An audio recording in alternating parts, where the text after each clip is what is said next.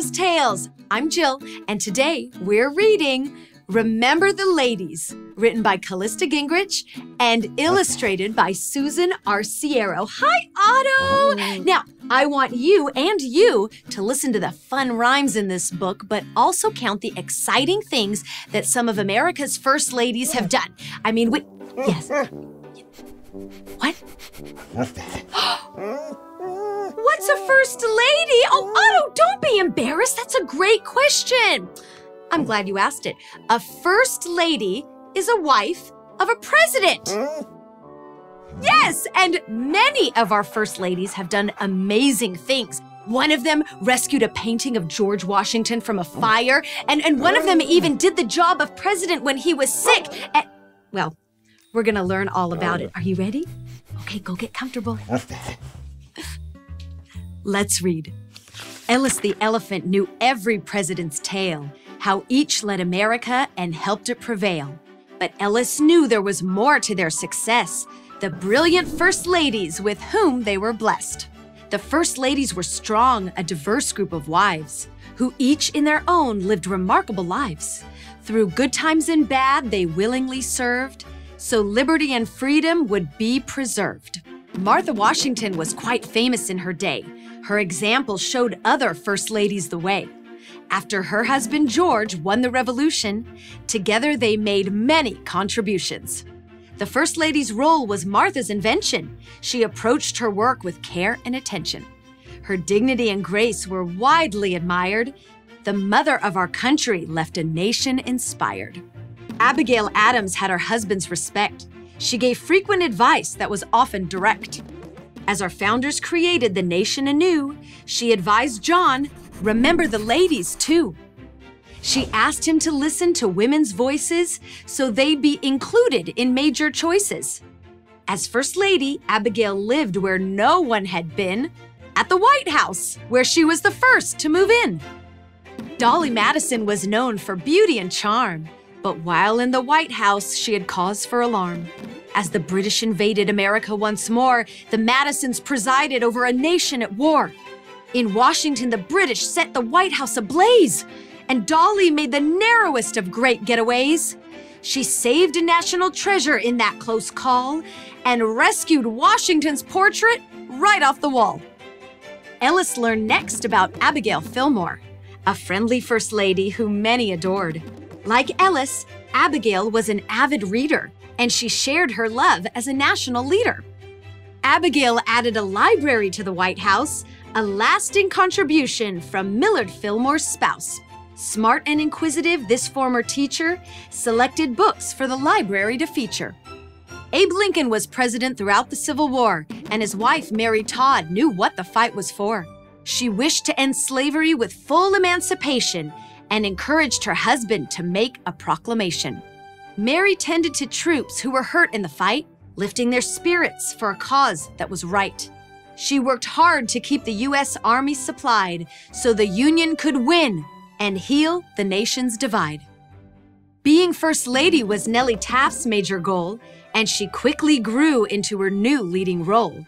As a partner and hostess, she was first class, as was her cow on the White House grass. Nellie left her mark on our capital city with a lasting gift that made it so pretty. As First Lady, she planted many cherry trees that still bloom brightly and blow in the breeze.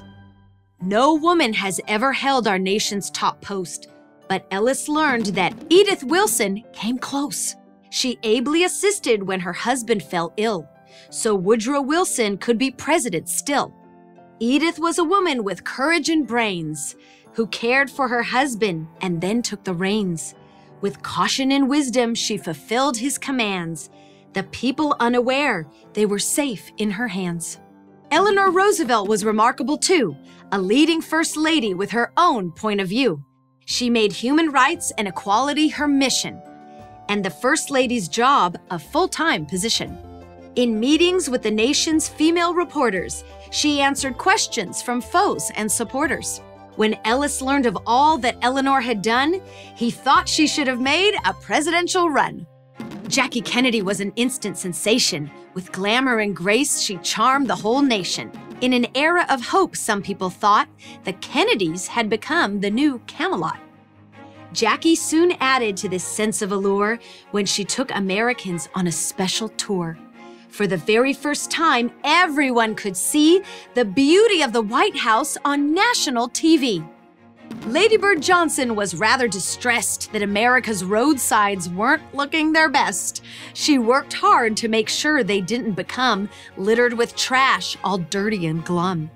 Congress decided to give Lady Bird the power to line the highways with beautiful flowers. Ellis thought Americans could take great pride in a country that was restored and beautified. Nancy Reagan left her life as a Hollywood star for a stage with a brighter spotlight by far. As a wife, she had Ronald's listening ear and encouraged him in his elected career. While First Lady, Nancy launched a major campaign to put an end to a problem that caused much pain. She wanted drug-free schools where children could grow and urged young Americans to just say no. Laura Bush was a daughter of the Lone Star State. A charming First Lady, her impact was great. This former schoolteacher was eager to lead a movement to teach every student to read. Laura traveled the country visiting kids in school and helped them to see that books could be cool. Admiring her efforts, Ellis could tell that he and Laura would get along well. Michelle Obama made great historic gains, asking children to stretch their muscles and brains. She challenged them to enjoy daily exercise and led by example to their pleasant surprise. Michelle urged young people to get up and move and encouraged them all to get in the groove. Ellis was soft, and he had to admit that with Michelle's advice, he could be more fit. Ellis thought about the first ladies he had met and the others he had not learned about yet. All had their own special talents and traits that they used to make the United States great. They comforted our nation in moments of need and offered leadership to help America succeed. Ellis was grateful for what the First Ladies had done, and now he understood we should remember each one. The end. We love this book because it shows us how America's First Ladies have served our country in very important ways by using their special talents, smarts, and creativity. And these First Ladies each took responsibility of being married to presidents very seriously. They volunteered their time and energy and made our country better, each in their own way. We continue to honor and respect them and be inspired to make our country better in our own way, too. Otto, let's see if you remember from the book. Which First Lady reminded her husband to remember the ladies? Tell me. Yes! Abigail Adams! Good boy! She was our second First Lady married to President John Adams. Now, do you promise to remember the ladies? Yes, good boy.